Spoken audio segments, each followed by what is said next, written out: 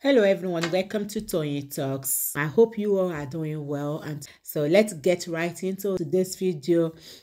And thank you for all my subscribers, and if you are new here, thank you, and don't forget to hit on that subscribe button so that you will not miss out on our future videos. Thank you, and please no derogatory comments. Thank you. Till I'll see you in my next video. Stay safe, stay blessed. I love you. Bye. Wọ́n ò rówó ṣayé, wọ́n ṣerú ẹgbẹ́ wọn ni nígbà dọ́là jẹ́ 1 to 1. Ìgbà tó ń filé kọ́lé, tó ń famọ̀ kọ́lé ilé alámọ̀, tó ń kọ́lé alámọ̀, àwọn ọ̀ràn yìí ò ní ilé, wọn ò rí ilé kan, wọn ò rí nǹkan kan gbé ṣe.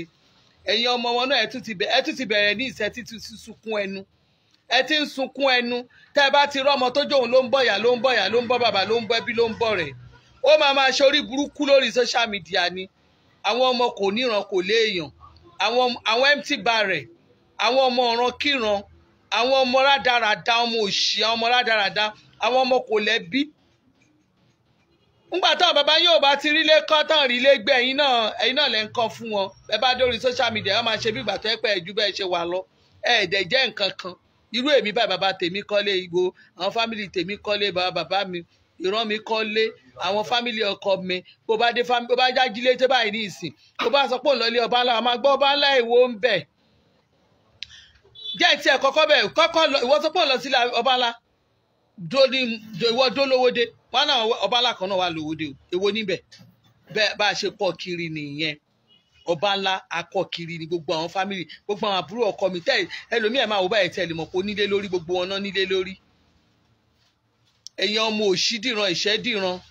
na only me in the family. Ẹ wá dé, ẹ wá ra kaka, ẹ fẹ́ kówó wálẹ̀, kò ní dáa fún yín, ẹ ní ṣoríire. Ẹ̀yin kọ́ lẹ máa jèrè iṣẹ́ tẹ́ iṣẹ́ lóbi ló máa jèrè iṣẹ́ ọwọ́ yín. Tẹ́ bá lẹ̀ lórí burúkú, tẹ́ bá ní ẹni kọ́sọ́ lórí social media, àbá máa fèpè ràn yín lọ́wọ́. Èpè la máa fi ràn yín lọ́wọ́, a máa fèpè tì yín lẹ́yìn ni. Nígbà tó bá ń gbókù yín wá, ìmí gan ní lè gbedele torí pé bí tẹ̀sán àwọn fámìlì yín sí wọn ní rówó òkú yín gbede wálé, wọ́n á sọ yín sí ìlú bí tẹ́ bá gbé wà ní ogún tẹ́ wá fẹ́ kúlé lórí. Gbogbo nǹkan tẹ́ ń gbàdúrà lójoojúmọ́ tẹ́ ní kí Nàìjíríà kó má ní fọkànbalẹ̀, tó jẹ́ pé dọ́là yẹn ní ibẹ̀lẹ̀ yín ti ṣe bísínẹ́sì. Owó yẹn báyìí tẹ́yìn bá ti gbà kékeré lọ́hùn kó pọ̀ tẹ̀fí ni wá lára ń bí. Àwa ti dúró dè yìí, ẹ lọ kọ́lẹ̀. Wọ́n máa gbókù yín wálé ni àbí ká sòkù yín sílùú òyìnbó. Ẹ ní sinmi. Ẹni bá ní kí Nàìjíríà kó má sinmi kò ní sinmi. Ẹni bá ní dọ́là ló fẹ́ fi ni wá lára kò ní sinmi. Tẹ́ ẹ bá ń ṣorí burúkú yín, ẹ má gbé wá sórí social media. Ó lè lówó ẹ̀gan kó má nà kò pẹ́ anybody kan kó máa sọ pé ẹni tó bá ṣe máa náwó. But don't come to social media to tell us rubbish. Ọmọ Nàìjíríà lè mẹ ohun tó bá ti mú yín tẹ́ tí ń gbé lùbí tẹ́ ń gbé lárugẹ against tẹ́ tí ń gbé ju Nàìjíríà lọ. Ẹ̀yin náà lẹ fẹnu rẹ̀ wá mọ́lẹ̀, ẹ̀yin náà lẹ fẹ́ lu bàálù ìjẹ́. Àwọn ẹbí yín tó ń gbé sínú ipò náà bàálù jẹ́, àwọn olè, àwọn afọ́gun gbé mọ́ àwọn olè, àwọn olórí burúkú olè ọ̀bàyé jẹ́. Àwọn ẹbí yín náà tó ń ṣèjọba náà ń bàálù jẹ́. Ẹgbẹ́ bíi tèmi síbẹ̀, kí ni iṣẹ́ bí mi ṣe, kí ló kàn wá tìjọba? Iṣẹ́ ọwọ́ wa làwa ń ṣe. Ẹbí wa iṣẹ́ ọwọ́ wa là ń ṣe. Àwọn granny tèmi tó ti ṣèjọba rí tó ṣe lọ́ndà UPN ní àwọn ẹbí tèmi o, granny mi méjèèjì tán ṣe wàláì wọ́n ṣe àṣeyọrí ni. Mo bẹ̀rẹ̀ sí ka school tí ìyá mi kọ́ ní Agége, mo bẹ̀rẹ̀ sí kà government college, gbogbo àmì àwọn oyè wọlé, gbogbo school tó wà ní ìwọlé yẹn alájà ìbùkún ṣòro ni ṣùgbọ́n olóyèdè superb ń gbà yẹn. Granny mi ló kọ, màá dúró ti everybody yín. Alájà ìbùkún ṣòro ni alájà tá ìbátú ẹ̀bùkún ṣòro. Ṣe é pé mo sọ orúkọ ìdílẹ̀ nígbà ayé Jákàndé. Ẹ wo gbogbo àwọn skúùlù tó wà ní government college yẹn, skúùlù tó wà nísàlẹ̀ dọ̀pẹ̀mí orí ọ̀fẹ́, bó ṣe kọ́ wọ́n kọ́ dé kẹ̀kẹ́ gbogbo skúùlù, gbogbo eré àbítọ́ ní kọ́kọ́ ni láyé Jákàndé. Gbogbo ẹni Gani tèmi kọ́ o, ó fi gbogbo ẹ̀ lẹ̀ fún yín. The same thing pẹ̀lú bàbá mi. Àwọn òmù nǹkan olùmọ̀ ti wa torí ẹ̀ làwa ṣe ń lanu la ṣe lè sọ̀rọ̀ lórí social media. Àwọn ẹbí yìí ló lè náà máa fi nǹkan náà máa tọ́jú ẹ̀. Àwọn olórí burúkú olè ọ̀bàyéjẹ́ apanilẹ́kúnjayé, àwọn ìka ẹ̀dá, Ọlọ́run ló máa dá fún yín tọmọtọmọ. Ẹ ní sinmi. Gbogbo ẹni tó ní kí Nàìjíríà má ní sinmi, gbogbo ẹni tó wá ní Tinubu ṣe nísìn tó wá níyín lára, ẹ máa bá mi share tó bá jọmọ progressive. gbogbo ẹ̀yin 30,000 àwọn aṣọ tí mo fi wọ̀nyí àwọn tó dàbí àǹkárá yìí tó ẹ̀yin tẹ́ lẹ́sì àǹkárá yìí gbogbo ẹ̀yin tẹ́ wá ní Tinubu ṣe tó níyín lára tó wá jẹ́ ìnira ní báyìí bẹ́ẹ̀ ṣe ní bọ́ ṣe bá a ṣèlú wa tó ń bá wa ṣe Nàìjíríà Tinubu wa ń dùn tá a ní Tinubu bá wa ṣe bára ṣe níyín ara máa níyín kú ni ẹ ní sinmi ìnira lẹ máa fi láyé yín gbogbo ẹ̀yin tẹ́ gbógun tiwa Nàìjíríà yìí gbogbo ẹ̀yin tẹ́ jí lójoojúmọ́ tó jẹ́ pé ọ̀rọ̀ Nàìjíríà bẹ́ẹ̀ ṣe fi ń pa wá lẹ́kún bó ṣe máa pa wá lẹ́kún bẹ́ẹ̀ ṣe ń fi ayé yín pẹ́pẹ́ wa tó jẹ́ pé bí nǹkan ṣe ń da nílùú bí tẹ̀yìn wá yẹn lẹ fi ń pẹ́pẹ́ wa ó ní OBJ nígbà ayé bàbá kí náà ti ń pè OBJ foreign reserve wa 70 billion ni nígbà ayé Ọbásanjọ́ 70 billion nígbà ayé Jonathan ó bọ̀ sí ẹ̀ ó sọ di 28 billion dollars ni mo ń sọ o dollars ni mo ń sọ o Ọbásanjọ́ 70 billion gbọ́ máa kú òǹbẹ̀ reserve wa foreign reserve wa ó sọ di 70 billion Jonathan ó bọ̀ sí ẹ̀ àwọn náà owó ó kù 28 billion látòrí 70 Buhari àtẹ̀mẹ́fẹ̀lẹ̀ láyé Buhari àtẹ̀mẹ́fẹ̀lẹ̀ wọ́n bá wa reduce owó yẹn bámúbámú kò sí nǹkan kan ní foreign reserve owó tó kò sí nǹkan kan bẹ̀ gbèsè tún lọ bí rẹ́rẹ́ Tinubu wá débẹ̀ láàrin oṣù mẹ́wàá Tinubu débẹ̀ láàrin oṣù mẹ́wàá èmi ò jẹ́ ìgbà ní Tinubu bẹ̀rẹ̀ iṣẹ́ ìgbà wo ló débẹ̀ Tinubu débẹ̀ foreign reserve wa ó di 34.37 billion dollars 34.37 billion dollars Tinubu débẹ̀ Tinubu ò tún wá débẹ̀ kò tún wá ṣe foreign reserve wa nìkan gbogbo gbèsè owó tá a jẹ Tinubu tún sọ gbèsè Tinubu ò tún yáwó ẹ̀yin olórí burúkú ọmọ akọ́tìlétà ẹ̀yin ọmọ ọ̀ràn kíran kan wá jókòó ẹ̀ wá ní Tinubu ò ní ṣàṣeyẹ ẹni Tinubu ò ní ṣàṣeyọrí ẹ̀yin olórí burúkú ẹ̀yin ìran ẹ̀yin alájẹtọ́ ẹgbẹ́kẹ́gbẹ́ ẹ̀yin ọmọ òfò alápapín tó jẹ́ pé dọ́là ni wọ́n fi ọmọ ẹ̀ máa jókòó sí first class rèé àwọn ọmọ òfò lè abàlújẹ́ gbogbo wọn kóra wọn jọ ẹ wá kóra wọn jọ àtẹ̀yìn ẹbí àtẹ̀yìn àlè wọn ẹ̀yin tẹ́ gba contract lábẹ́ wọn gbogbo ẹ̀yin olè ẹ kóra yín jọ ẹ wá sọ̀rọ̀ Tinubu ojoojúmọ́ nẹ ẹ tí ẹ fẹ́ ìrọ̀rùn fún wa nílùú yìí kí ìlú ṣáà máa nira nẹ ìlú kó nira ìlú ká má rẹ́rìn ayọ̀ ìlú kí nǹkan máa nira fún wa kẹ́ ẹ máa dáwó búrẹ́dì ẹ fẹ́ máa sọ búrẹ́dì lẹ̀ fún wa ẹ fẹ́ sọ wá di Libya ẹ máa ju búrẹ́dì kẹ́ ṣáà máa ju búrẹ́dì fún wa ẹ ṣáà máa ju búrẹ́dì fún wa kẹ́ ẹ máa fún wa lóúnjẹ kẹ́ ẹ máa ní Nàìjíríà ọ̀dà ìlú yẹn ti nira jù ìnira ti nira jù kẹ́yìn máa fi owó yìí kẹ́ ẹ ṣẹ́ $1 kẹ́ ẹ fi gba 2,000 kẹ́ ẹ ṣẹ́ $1 kẹ́ ẹ fi gba 2,000 lọ́wọ́ wa ẹ̀yin onípàṣípààrọ̀ ẹ̀yin tẹ́rọ́rìsì ẹ̀yin forest terrorists tẹ́ wà lórí social media ẹ̀yin forest kidnappers tẹ́ wà lórí social media kò ní í dáa fún gbogbo yẹ̀ ní soríire kẹ́ ẹ gba 10,000 kan ní ẹ gba $1,000 ẹ ti wá lọ ṣẹ́wó ẹ fi gba 2 million 1,000 ẹ̀rù Ọlọ́run ò bá yẹ ẹ̀dẹ̀ fi ń gba 2 million inú yín ń dùn 2 million yẹn ẹ wá máa ṣe bí ọlọ́ba láàrin family ẹ wá sọ wá di bábíà ńlá gbogbo ọmọ Nàìjíríà kọ́ṣà ti wá wọ́n máa ti gbọ́ pé tó ti rí pé ẹ̀kọ́ US sí profile yín lórí Facebook báyọ̀ máa bá yín wọ́n bá rí pé ẹ̀kọ́ Canada síbi àwọn ẹ̀dáràn tó bá rí pé UK lẹ́wà ń bẹ̀ wọ́n dáràn ẹ wá sọ gbogbo àwọn ọmọ Nàìjíríà sọ wá di bábíà ńlá ẹ sọ ọmọ Nàìjíríà di bábíà ńlá wọ́n ń tọrọ owó kiri nítorí dọ́là yín tẹ́ kó dání dọ́là tẹ́ kó dání tẹ́ fẹ́ máa fi ní wá lára yẹn Tinubu máa bọ̀ sí ẹ̀ 30,000 070 60 40 36 00 gbogbo ẹ̀yin tó yẹ pé ẹ̀ ń fì fún wa bẹ́ẹ̀ tí pé ìlú yìí ò gbọ́dọ̀ fọ́ lágbára Ọlọ́run ìlú bí tẹ̀wá yẹn ò ní nira fún yín kò ní nira mọ́ yín lára ẹ̀yin kan wá ń jókòó ẹ̀ ṣe dọ́là in fact dọ́là yẹn lẹ fi sọra yín di ọba mọ́wálé wa lórí dọ́là yẹn lẹ fi ń jọba ní ìsìlẹ́nu pé wọ́n sọ pé Facebook máa sanwó báyìí olórí burúkú gbogbo yín olóṣì nígbà tá à ń sọ̀rọ̀ tí mò ń sọ̀rọ̀ lórí social media most of you máa wò wá báyìí pé kí ló ń sọ oníkálukú ilẹ̀ ti dá tọ́ọ̀kì oríṣiríṣi ẹlòmíì ẹ ti di wèrè sórí kínní ọkùnrin gan ó máa rí wọn ná everybody ti ń sọ̀rọ̀ ní ìsìn Obanla gbọ̀ndẹ̀ ń sọ̀rọ̀ wọ́n wò wá bíi pé olórí burúkú ẹ̀dá ni wá ní ìsìn everybody ló fẹ́ sọ̀rọ̀ Facebook ti fẹ́ máa fún Nàìjíríà lówó gbogbo ilẹ̀ ti sọ̀rọ̀ nígbà Facebook ti ń gbowó tí everybody ti ń gbowó lábúrọ̀dù everybody náà ló fẹ́ máa gbowó Facebook àṣírí gbogbo yín máa tó owó yẹn máa lọlẹ̀ bí Facebook bá máa fún wa lówó Facebook náírà ni kó fi fún wa lówó àfẹ́ dọ́là. ẹ̀yin ọ̀jọba wa mo bẹ̀ yín torí Ọlọ́run o ẹ bá wa sọ fún Facebook àwọn ò fẹ́ dọ́là náírà ni kó fi fún wa lówó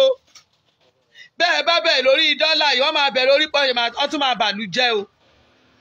ẹni mú Facebook wá bí àwọn ò fẹ́ owó ní Nàìjíríà o tẹ́ ẹ bá máa fún wa lówó Nàìjíríà owó wa ni ká ẹ fi fún wa o ẹ jọ nítorí Ọlọ́run Minister of Communication Minister of Information Tinubu gbà wá lọ́wọ́ Facebook o ó ti fẹ́ dá wàhálà lẹ̀ Nàìjíríà o wọ́n náà fẹ́ máa fún wa lówó ń bí o àwọn òjìyàn kan máa fún a nìkan máa fún wa a nìkan fún wa ẹjọ náírà nìkan fi fún wa lówó ẹ má gbé dọ́là fún wa ní owó níbi àwọn ò fẹ́ dọ́là o náírà lówó wa o Tinubu mo fọlọ́n bẹ̀ yín èèyàn ẹjọ ẹ bá mi share fídíò yìí o ẹ bá mi jẹ́ kókàn wọ́n lára lásọ̀rọ̀ kí o ẹ̀yin èèyàn ẹ ṣàánú wa o ẹ má fi dọ́là fún wa lówó o ẹ má jẹ́ kó fi ná dọ́là dàlúrú o China ò gbà o China ò gbà nínú ìlú ẹ o China ò gbà nínú ìlú ẹ o China ò gbà o China ò gbà dọ́là o China ò gbà dọ́là yẹ́nì ni wọ́n ń gbà o a lè ná dọ́là láàrin ìlú wọn a kì í fi dọ́là rajà o wọ́n á ní ká sanwó AliExpress or WeChat AliExpress or WeChat wọn ò gba WhatsApp agídí la fi ń lo WhatsApp o bó bá ní VPN ò lè lo WhatsApp bó bá ní VPN ò lè lo Facebook Facebook kò jẹ́ nǹkan kan fún wọn ní China o Chinese wọ́n blọ́ọ̀kì gbogbo ẹ̀ ni dádì Buhari Tinubu o afọlọ́nbẹ yìí o ẹ béèrè lọ́wọ́ president kìíní o gbogbo àwọn ẹ̀yin ministers tẹ́ wà lọ́ndà Tinubu ẹ béèrè lọ́wọ́ àwọn other ministries gbogbo the same ministries yẹn náà ló wà lọ́ndà wọn China o bí China ṣe yarí tí ò gbà tó dọ̀gá lágbàáyé ẹ kọ́pì China ẹ má kọ́pì UK o ẹ má kọ́pì wọn l'Amẹ́ríkà wo òfowó wọn o náírà wa la fẹ́ kó strong o àfẹ́ o ẹ má bá wa gbowó owó Facebook ẹ má bá wa gba dọ́là wa bí. ìkà làwọn ọmọ Nàìjíríà àwọn most of them ìkà ni wọ́n fẹ́ kí Nàìjíríà wọ́n fẹ́ kí ìlú wa kó rojú kó ráyè. Kí ló ṣe mí náà tí mi ò gba òyìnbó kó bá mi ṣiṣẹ́ kí ló dé tó òyìnbó ò lè ṣiṣẹ́ nínú ṣọ́ọ̀bù tèmi ṣé orí tèmi ó jówó orí kan máa sìn ni ó ṣe jó òyìnbó nìkan là fẹ́ máa sìn kí ló dé táwọn òyìnbó sọra wọn di kiri mọ́ wa lọ́wọ́ wọ́n wá fẹ́ sọ wá dẹrú wọ́n sọ wá dẹrú ẹ wo owó tí UK ní ká máa san fún àwọn tá a bá fẹ́ gba físà ẹ jọ nítorí Ọlọ́run bí gàbá wà bẹ́ẹ̀ já parí ẹ̀ ẹ wò bàbá Tinubu Mr. Honourable Minister Túnjí bàbá ní passport Túnjí kí ló pẹ̀rẹ̀ yẹn náà Túnjí Òjò ẹ jọ nítorí Ọlọ́run another kìíní ẹ̀yin tẹ̀ wà ní House of Assembly wa House of Rep wa ẹ jọ nítorí Ọlọ́run àlè máa wò báyìí Nàìjíríà ipò báwo ni United Kingdom ṣe máa gbèrò owó ìwà tó máa ní ká máa san owó pé ká ta wá fẹ́ wá sílùú wọn owó físà ìpọ̀ jù náà ẹ jẹ́ kí n kà fún yín mò ń wá kíní yẹn wà mò ń wá kíní yẹn báwo lẹ ṣe máa ní ká san owó báyìí láti ibo sí ibo kí ló dé ṣé gbogbo ọ̀nà ló ń sá lọ ṣé ọ ti kà pé gbogbo ọmọ Nàìjíríà ló ń sá lọ náà ṣé gbogbo àlà ń sá lọ ni ẹ̀ẹ́dẹ̀wò àwọn tí ò sá lọ tí wọ́n lọ bì kankan ṣé ògbìn ọ̀n ló ń sá lọ ni ṣé ògbìn ọ̀n ló fẹ́ gbèlú yín ni ṣé ògbìn ọ̀n ló fẹ́ gbèlú yín ni a máa ṣe nǹkan o United Kingdom ẹ máa burú gan kẹ kí náà ṣe lù yín ṣe bọ́ọ̀lù dé ni ṣé ògbìn ọ̀n náà ló ń sá lọ ni ẹjọ́ torí Ọlọ́run tá a bá fi gbà tí UK bá fi ṣe léyìí tó bá fi mú jẹ gbogbo other embassies náà wọ́n máa bẹ̀rẹ̀ wàhálà tiwọn o eléyìí ti pọ̀ jù náà ẹ jẹ́ nǹkan iye owó tí United Kingdom ní kan máa san kò lè work èmi ò sí náà tó máa bẹ̀rù pé ká máa sọ mí ṣe ní sọ̀rọ̀ mo rántí físà tí mo gbà láàsì nílùú yín náà kọ́nsúlà dídì pọ̀kọ̀ mi ni tó ń bí léèrè pé kí ló tí ò bá wọn ṣe business àwọn rí i pé other Asia countries ló ń lọ kí náà ṣe fún UK and ó sọ fún consular yìí pé kò yẹ pé kíní o tó bá rí anything tó bá wà òkè wọn á wá bá ń ṣe business bí consular dìdí sọ fọkọ mi bẹ́ẹ̀ wọ́n pè á apply ni wọ́n dìdí invite ẹ̀ ní pé kó wá sẹ́mbàsì ó dẹ̀ lọ bá wọn á dẹ̀ lọ bá wọn Victoria Island á dẹ̀ lọ́njọ́ náà èmi tẹ̀ pé nǹkan kan ṣẹlẹ̀ nígbà máa débẹ̀ báyìí náà ni àwọn ò pè mí consular yìí fẹ́ẹ́ sọ pé ìyàwó ẹlẹ́nu ṣọ̀rọ̀ àgbẹ̀ ń bí ọkọ ẹ̀ la pè ṣẹ́mọ̀ èmi kàn because àmẹ́gì lára lọ mọ́lẹ̀ nípa ó ní kí n lọ jókòó dẹ̀ jókòó gbogbo nǹkan tó ń sọ mò ń gbọ́ òun náà dẹ̀ sọ gbogbo ẹ̀ mò ń gbọ́ ṣẹ́mọ̀ bí kí ni wọ́n ṣe máa ń rìn mo dẹ̀ jókòó sí tó wà ń bí ẹ̀yìn báyìí mo jókòó náà bí lè pé kí ló ní sófin bọ́ọ̀ ṣe business àwọn rí pé gbogbo business Asia country ló ń lọ Asia countries ló ń lọ pé kí ló dé pé kí ló need this time because àwọn rí pé ó fẹ́ lọ fún business ni ó dẹ̀ lóun lọ fún program kan ni pé tí ó bá ti fine kò sí nǹkan tó ní kọ́ wọn máa ṣe business wọ́n tún sọ fún pé tó bá need assistant àwọn máa kó sọ fáwọn wọ́n dẹ̀ sọ fún lọ ó mọ sọ́ǹtà gbangba wọ́n dẹ̀ sọ fún pé okay ṣé ó máa fẹ́ káwọn send visa yẹn àbó máa lè wait láti lè kẹ́ kí àwọn káwọn fún ní visa yẹn ó ní òun máa dúró ó máa dúró adẹ̀dúró gbogbo ìta àlò nínú ilé mo fi Ọlọ́run búra gbogbo ìta àlò 40 minutes tán fi issue visa èmi àtọkọ mi àfi bọ́sítà àgbà pálíwà bọ̀ ni ó ní mò ń sọ́ǹtà gbangba mi ò sọ́n kọ̀rọ̀ ṣé èèyàn ṣé ìlú ó máa rí báyìí ẹ fẹ́ fa ẹni wá lára ni gbogbo mu kíni yẹn mo ti ṣe ń sódẹ̀ tí wọ́n sá lọ mọ́ mi lọ máa pè fún yín báwo ló ṣe máa le tó bẹ́yẹn báwo ló ṣe máa le tó bẹ́yẹn ṣé ògbọ́n ló ń lọ sí UK lọ jókòó ni ṣé ògbọ́n ló máa lọ sí UK lọ jókòó ṣé ògbọ́n náà la máa lọ jókòó sí UK ni wọ́n àbàtà tó ń lọ ṣe business wọn how can we pay this kind of money it's too much Nigerian government should see something to this it's too much we must protest about this one serious protest how can ẹ̀yin lè máa dictate fún wa nínú ìlú wa àbí kẹgbẹ́ bá sì yí kò ń bí irú ìnira ò lélẹ̀ kò sí nǹkan tó ní ká má gbẹ́ bá sì yí kò bí bá kí ló lè tó báyìí 6 months visa 410,000 6 months visa other embassies like UK American embassy tó bá fẹ́ sanwó wọn wọ́n máa sanwó ní báǹkì ni and we pay by naira not dollar UK embassy should see to this one how can we pay 410,000 for 6 months visa ṣe fẹ́ lọ fún wa ṣe bẹ́ẹ̀ ni what about àwọn tó lọ ṣọlúdé 6 months visa you want to tell me a father mother and the children of about 3 people another this thing they will spend like 2 million to get your visa for what? ẹ lè jẹ́ káwọn èèyàn máa jalè náà ẹ lè jẹ́ káwọn tó wà ministry sí ẹ̀kọ́ máa yí owó ẹ̀yin èèyàn bá mi fò ìbò sọ fún wọn ẹ tún wá sọ ẹni 2 years visa is going to be 1,088,000 2 years visa 1,088,000 for what? Nigeria lawa now Nigeria lawa Burama don't tell me kò sí nǹkan tí ìjọba máa ṣe sí ìjọba wa máa ṣe nǹkan sí tẹ́bá ní kò sí nǹkan tí ìjọba máa ṣe ẹ má wá sórí kíní ẹ má wá sórí platform tèmi kò ṣe ní sí nǹkan tí ìjọba máa ṣe sí. It's not a must kọ́ wá sí country wa it's not a must we allow them in our country they must abide by the rule nǹkan tá a bá fẹ́ nílùú àná àbá fẹ́ ṣé iye kan náà ẹ lọ wo àwọn other platform ṣé iye kan náà wọ́n fi ṣe visa ni. Wọ́n tún wá ní 5 years visa 5 years visa should be 2,070,000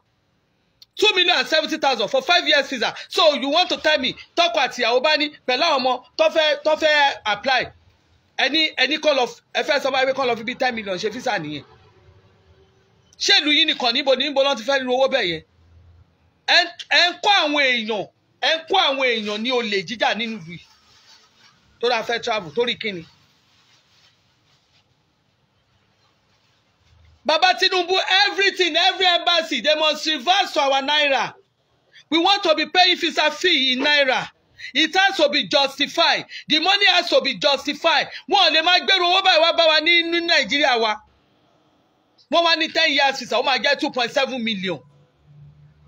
10 years visa, ó máa jẹ́ 2.7 million.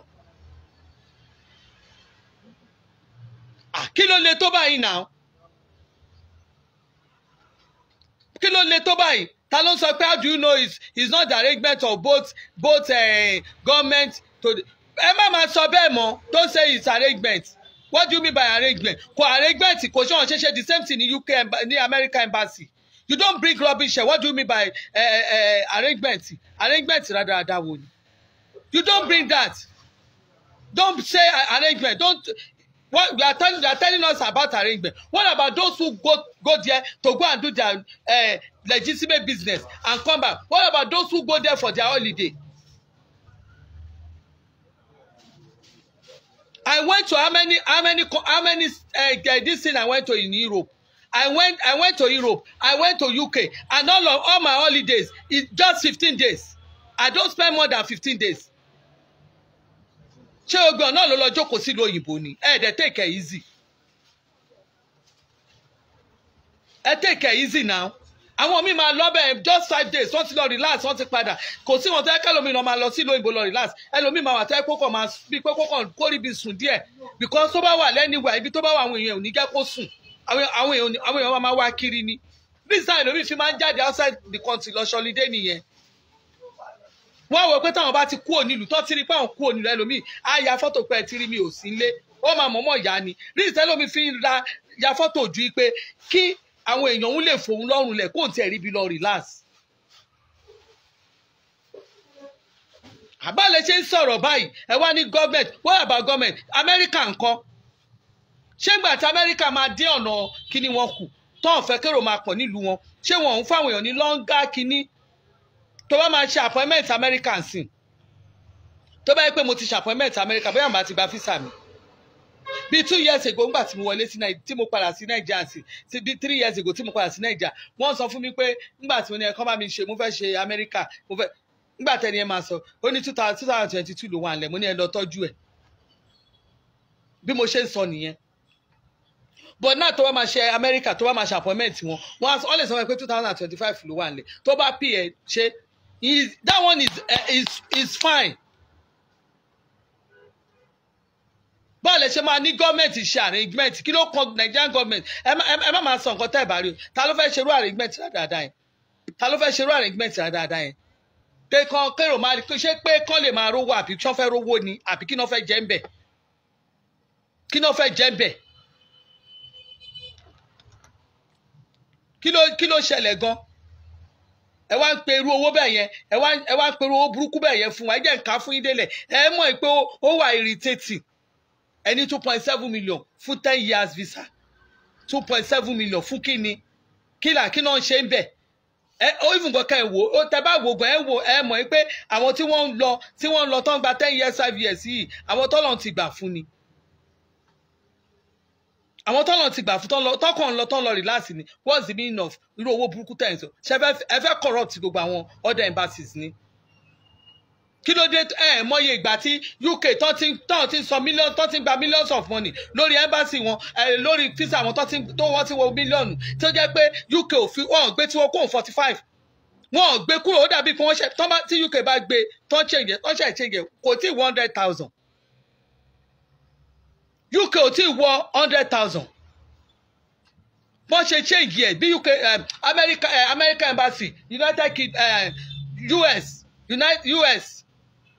bí wọ́n ṣe change ẹ̀ tó owó wọn ò tí 100,000 ẹ̀yin èèyàn tẹ́ ti lọ ṣe America lẹ́rìjọ́ mẹ́ta yìí ló ní America gbà lọ́wọ́ yìí America ò dẹ̀ fún yàn 5 America go tẹ̀ wá ṣe wọ́n ṣe kíní mọ́ 5 years ni wọ́n fún wọn sìn America 5 years ní 4th century wọn 5 years ní kí ló dé tẹ́ UK tẹ̀lé wa máyé lè mú wa lára ṣèbọ́lẹ̀ ilẹ̀ kodo láìsí wa ṣe fẹ́ ká ṣe rúkú ni ẹ wá ní 6 months visa is 110,000 any 2 years visa is 1,88,000 aṣọ ọrùn mi 33,000 30,000 ẹ rí pé different colours ni mo show Ankara ẹni 5 years ẹni ó jẹ́ 2,70,000 so ọkọ àti ìyàwó ní ìsọ́fẹ́ ṣe físà àwọn méjèèjì wọ́n á máa ná bí 5 million kí wọ́n fẹ́ gba físà lásán ṣé ẹ fẹ́ sọ gba dáàmú rọ́bà ni ẹ fẹ́ pé wọ́n á máa yíwèé ni ṣé ká lọ gba owó lápò lọ́dọ̀ Àríkẹ́ Alájọ ká tó gba físà ni ṣé ká lọ gba owó lápò ni ṣé ká lọ gbàwé owó ni ṣé ká lọ gbowó investment tó dípò fẹ́ gba físà ni ẹni 10 years ẹni 2.7 million 2.7 million yẹ ẹ mọ Ankara tí máa fi kó jọ ẹ mọ Ankara tí máa fi kó jọ lọ́dún mẹ́wàá yẹn kẹwàá bíbí léèrè pé èrè èlò ni mo jẹ tẹ́mi ò bá ní kó owó yín yẹn tí ì bá ní kó síta fún yín times 10 irú àdáadáa wò lélẹ̀ ẹ tún wá tẹ̀síwájú o any processing takes a minimum of ranges from 1 to 5 weeks after submission ìtẹ́mi ti kíní tèmi ò tiẹ̀ ju 10 days lọ ojú 10 days lọ submission now available in Lagos mainland Abuja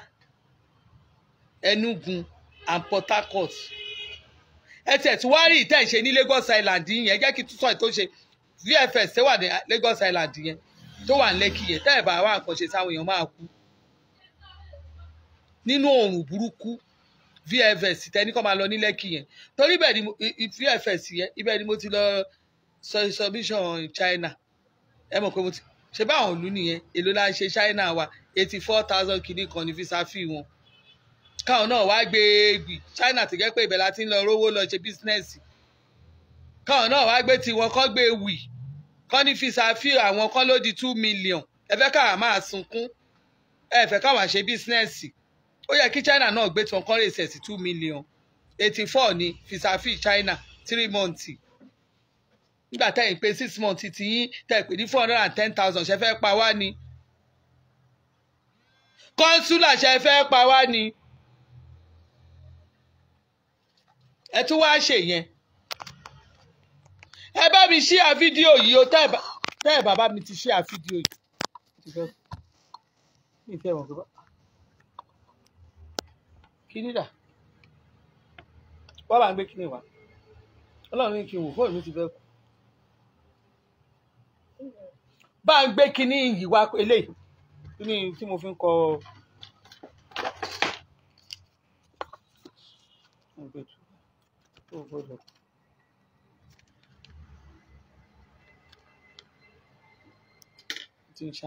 ó ti ń ṣáàjì ẹ má kọlu kíní yẹn ẹ tí wàá tẹ̀síwájú ẹ ní submission ṣe rí ibẹ̀ yẹn ẹ lọ wá nǹkan ṣe síbẹ̀ yẹn o àwọn èèyàn àti wọlé pọ́blẹ́mù ni ṣé ẹ mọ̀ pé kíní pọ̀ ń bẹ̀ àti wọlé ìgbà tí mo lọ submit ń bẹ̀ báyìí mo ń blame ara mi ni Ọlọ́run má jẹ́ ṣùgbọ́n nǹkan tó wá ṣe ní sẹ́tẹ̀ ṣe dáadáa àwọn tí pálí wọn bá wà ní Àbújá àwọn tó bá jẹ́ wọ́n wà ní ilẹ̀ Haúsá náà máa gba físà l'Àbújá ṣé bí arrangement ta fi ṣe físà tẹ́lẹ̀ nìyẹn tẹ́lẹ̀ arrangement físà nìyẹn tẹ́lẹ̀ gbogbo wọn tó wà northern side yẹn ibẹ̀ náà Àbújá ló ti máa lọ ṣe àwa táwa sáyé báyìí là ń ṣe lẹ́kọ̀ọ́ bá arrangement yẹn ṣe wà for long ní àmọ́ bẹ́ẹ̀ ṣe dàrú ṣùgbọ́n bó ṣe wá wà ní ìsìn ẹ bá wa ṣe kó jẹ́ pé bó ṣe wà yìí bó ṣe kó ṣe jẹ́ ní submission now available in Lagos Abuja ẹni Lagos àwata ní mainland and island ṣẹ́rí ti mainland and island yẹn ẹ lọ bá wa increase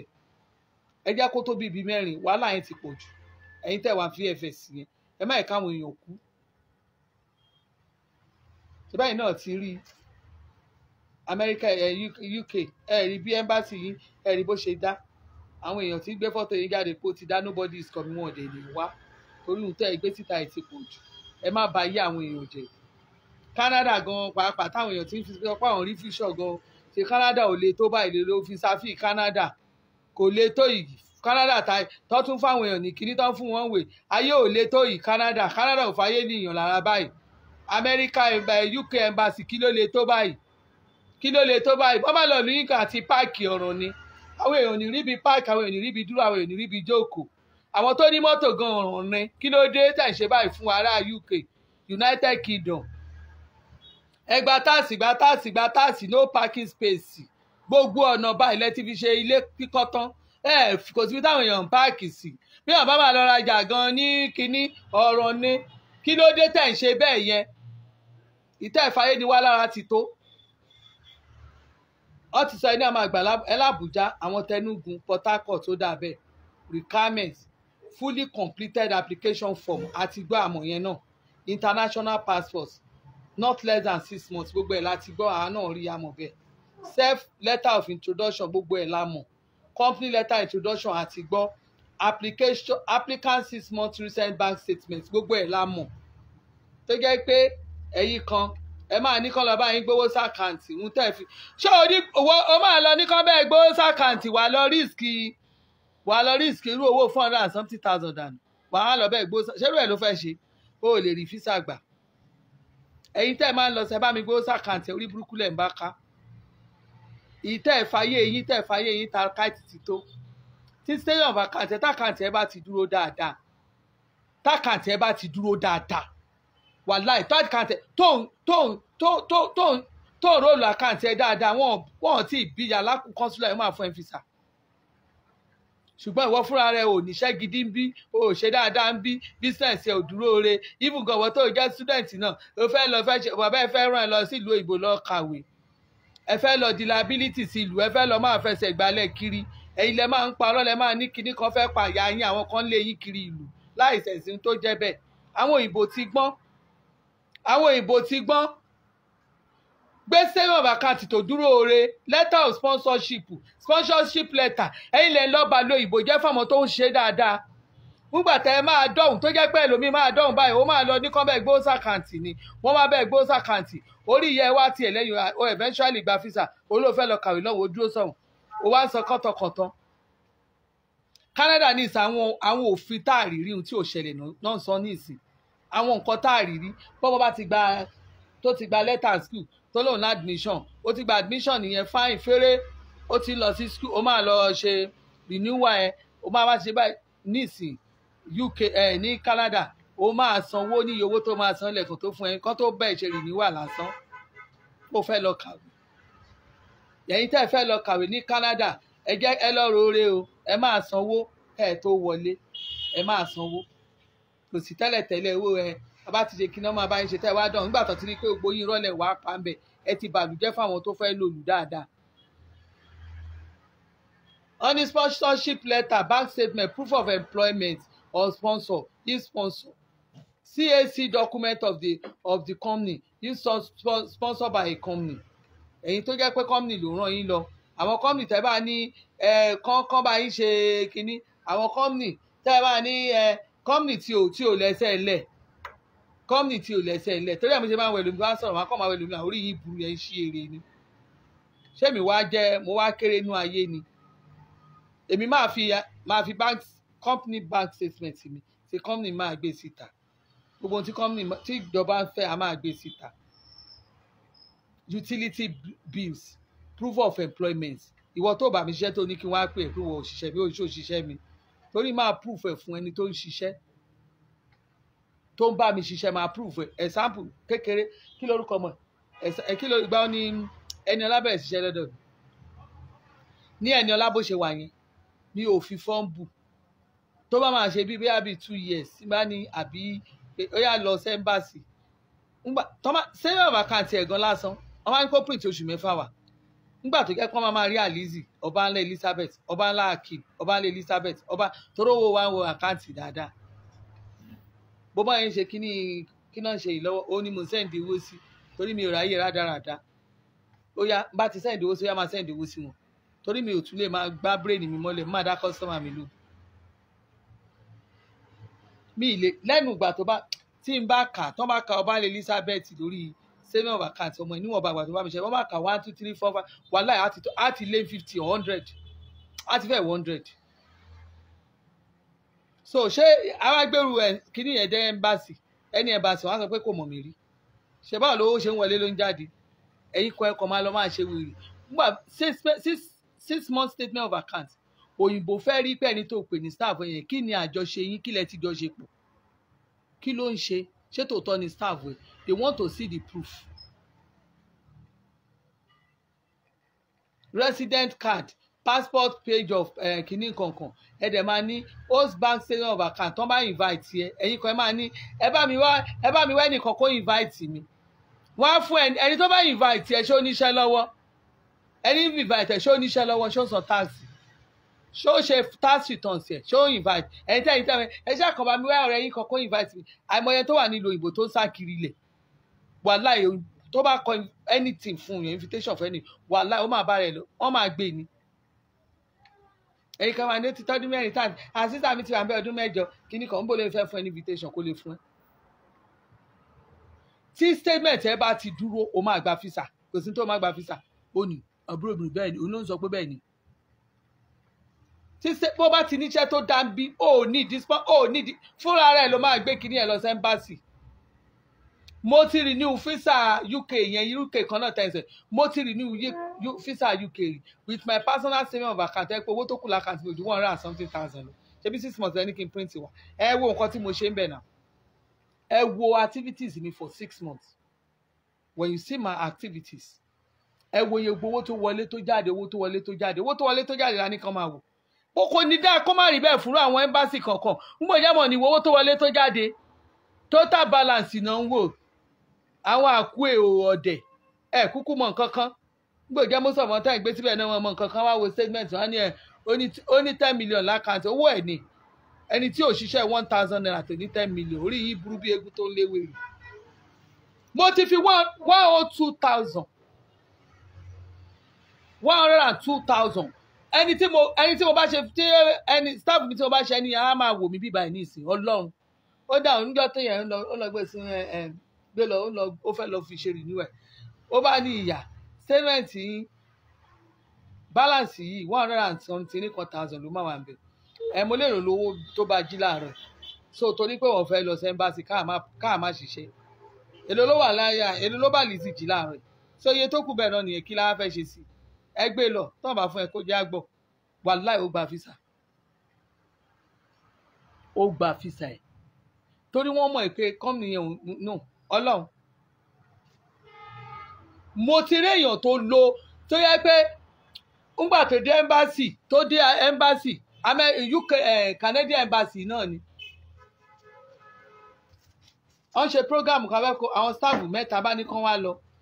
ńgbà bọ̀bọ̀ àwọn tá àgbà sí àwọn òkùnkùn mọ̀ àṣẹ fèkì ni wàá ẹ̀kì ẹ̀ àwọn ò mọ̀ ó ní ò jẹ́ kí gbogbo wọn kán gba físà lọ́dún náà lọ àwọn mẹ́ta ni wọ́n fẹ́ ṣe program àwọn CCTV cameras a fẹ́ ṣe ńgbà tán dé embassy lọ́ bá pe ọ̀bọ yẹn wọ́n ní ìwọ ló ní wàhẹ́kì ó lòun lòun ní ó ṣọ̀ ìwọ ló ní ó lòun lòun ní the next thing tí consular yẹn ṣe wọ́n kọ́ because wọ́n ní kí aṣọ pé gbogbo wọn wá ọkọ mi ni wọ́n pe gbogbo ilé embassy rẹ̀ lọ́ba wọn lọ́hùn ó kàn ó ti mú ó wá bílẹ̀ oníkìlò mú dání ó ní scratch card ó ní scratch card kí náà fi ṣe ó náà fi wo result gbà tó máa mú ó kàn ṣe pẹ́ẹ́pẹ́ẹ́pẹ́ẹ́pẹ́ next tó máa ṣe fún báyìí ó wá mú ó mú kí ni kọ̀ǹpútà yẹn ẹ mọ báyìí máa ń ṣe ojú ẹ mọ̀ pé ìtàn ló yẹn lè ó kàn yí sí ni ó ní kò wò ó níta ló wà ń bẹ̀ ojú obìnrin ló wà ń bẹ̀ kò tí ẹ̀ wá kí n ṣe ọmọ náà kò ṣe ọmọ Yorùbá wa ọmọ Akwa Ibom ojú obìnrin ló wà ń bẹ̀ kọ́nsúlà yẹn wá sọ fún mi pé tí ò bá jẹ́ bí kọ́mìnì yìí pé àwọn ò bá ní ọlọ́pàá náà ò bá fi gbé ẹ ń bíbà torí bí kọ́mìnì yìí ní bíbà lọ́sẹ̀ wa lọ́kọ̀ máa ní òun náà kàn gbà wáyéèkì tó máa lò ń gbà òun ò ṣẹ́ẹ̀kì wáyéèkì kí ló kàn òun kàn ẹ̀pọ̀ ẹ̀pọ̀ ó ń ṣiṣẹ́ kí òun mọ̀ bó ti gbé wáyéèkì wá pé thank God ọ̀dẹ̀ ti bá a rí wàláì tí ò bá jẹ́ yẹn lọ́dún yẹn lọ bọ̀bọ́ yẹn mo kàn ń wò báyìí ni gbọ́lá àwọn máa ń wò ní pé kí ló ń ṣe lè àṣẹfẹ́kọ̀ àìkì ń gbé kiri most of you tẹ máa ń gbé orí burúkú resort kiri ẹ̀dẹ́mbàsì ẹ máa fẹ́ kó bá ẹni ẹ kó bá kọ́mí oníkọ́mí ẹ fẹ́ kó bára yín wọ́n ṣe mú gbogbo application gbogbo ọmọ yẹn dà síta nìyẹn kíní yẹn dùn mí bí wọ́n ṣe dàgbà application síta ó nìkan ló kó bá wọn náà ṣe wá send email sọkọ mi pé kó máa wọ àwọn tó máa gbà dáadáa kó máa ṣe pé tí ò bá jẹ́ profile company yẹn lọ́dọ̀ àwọn yẹn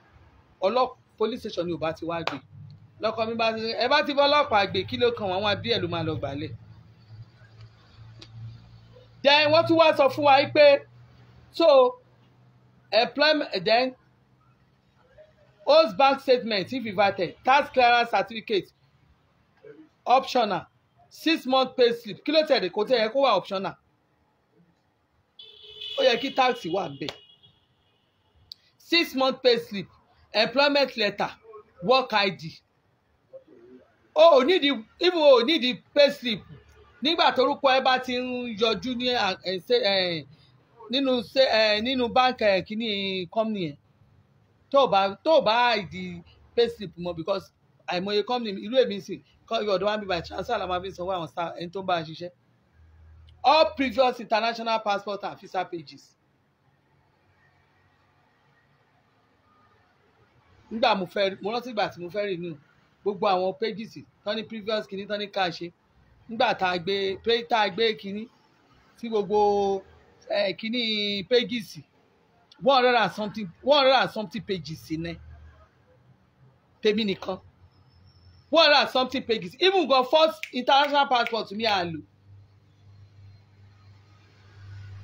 ẹ tó bá ti wá ti wò ni wọ́n fẹ́ mọ̀ bóyá nǹkankan wá wò ó tán ẹ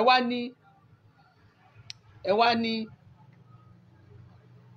marriage and children birth certificate that is fine other documents may be required based on peculiarity of your application optional service you can choose from tó bá fẹ́ fast track kí ló dé ṣé bí díẹ̀ ṣe náà lẹ́ máa fi báyìí náà máa ń gbà bí báwo kí ló à lè tó bẹ́ẹ̀ yẹn ẹ wá ní fast track wọ́n máa san 1,540,000 fast track ká ní sì pé ẹni ṣé ẹ wà àwọn ló ń gbọ́n bẹ́ẹ̀ ṣé tí yín di ni.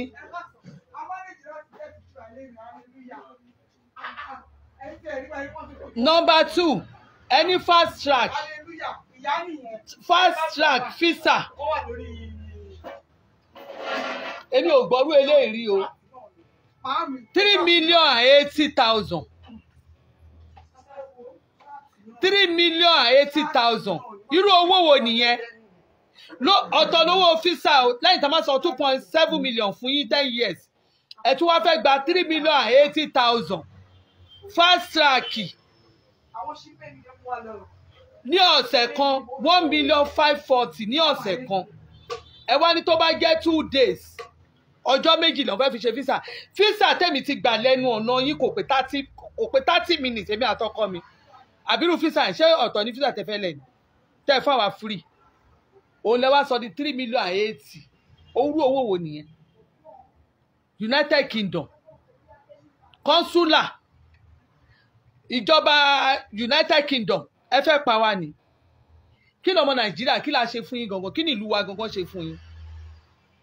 ẹ wá ní hold your passport while UK visa is in process irú sí mo ti submit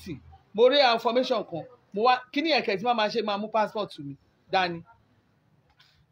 so irú ká ní mo fẹ́ ṣe irú nǹkan bẹ́ẹ̀ ní ìsìn máa kọ́ 25,000 mi fún yín pé ó yẹ gbà ó ẹgẹ́ mú páálí mi dání o àbí mo ní urgent tóró ti ṣẹlẹ̀ rí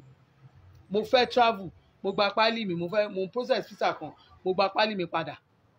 mo ní kó bá mi gbé páálí mo tẹ̀ send email ni the next thing tó ọdẹ máa ṣe wọ́n dẹ̀ ṣe visa yẹn láàrin 5 days that was Dublin tí mo lò last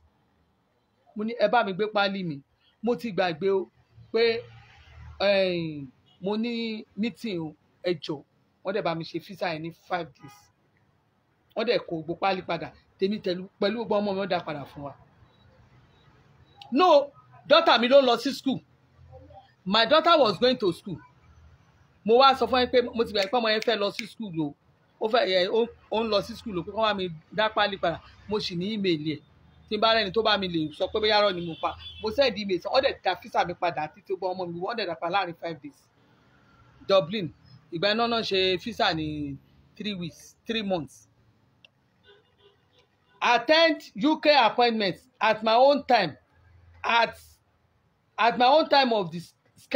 scheduled day that is o fẹ́ lọ without appointment kó o kàn débẹ̀ pé jẹ́ ń lọ 217,000 ẹ̀ ti wá sọ wá di ṣé epo lẹ̀ ń tà ni epo wọn tó yìí korea return 14,000 per person so one family ní ìsìn ká ní family kan ní ìsìn ká lè mi àtàwọn ọmọ mi bí o bá ṣe jẹ́ family of 6 tẹ́lẹ̀tẹ́lẹ̀ yẹn tó yẹ pé yẹ ká kó ojú kan náà ni a gbọ́dọ̀ ṣe ní per person return UK a máa wọ ilé ilẹ̀ ọlọ́run èmi máa bá yín wọn premier lodge pé bóyá gbogbo premier tèmi kúkú ń dé náà kí ni sọ fún wa ní nǹkan kan a máa jókòó náà ni a kàn máa fàgà kú sì ń ṣe àjò so ó pè mí kí n jókòó láwọn onírin pẹlẹbẹ àwọn onírin tá a máa sun yẹn ó pè mí èmi ò nọ́rọ̀ àwọn owó bẹ́yẹn láti ilẹ̀ ọlọ́run èmi àtọkọ mi máa ń ṣe yẹ̀yẹ̀ náà méjì àwọn máa rẹ́rìn fíìsà wa tá a ṣe láàsì nígbà táwọn ẹgbẹ́ sọ pé ń gbọ́ àwọn méjì ọyìn musa ẹ wò nọ́mà làwọn máa jókòó bá a ṣe ń ṣe àjọ ń sún lọ ni àwọn méjì àwọn máa sún lọ ni kí ló kàn wá ò bá rí ibi kó o bú mi kò kàn mí torí níbi kò wọ́n tó yẹn ń gbà yẹn o mo èmi àtọkọ mi fìdí wọ́n ní VFS àwọn náà ń sún o next ó pè wá bẹ́ẹ̀ àwọn ò náwó owó bẹ́ẹ̀ yẹn èmi ò náwó bẹ́ẹ̀ yẹn 150,000 irú owó wo nìyẹn if submission is to be done at Victoria Island additional 250,000 ẹ̀yin tẹ́ wà Victoria Island pẹ̀lú òrùn burúkú yẹn ẹgbẹ́ àwọn àbọ̀ ní kẹjà ń bí kò sí wàhálà rọ́ṣì kò sí ń bẹ̀ ṣebí ìkẹjà mo ti ṣe visa mo ti rí ni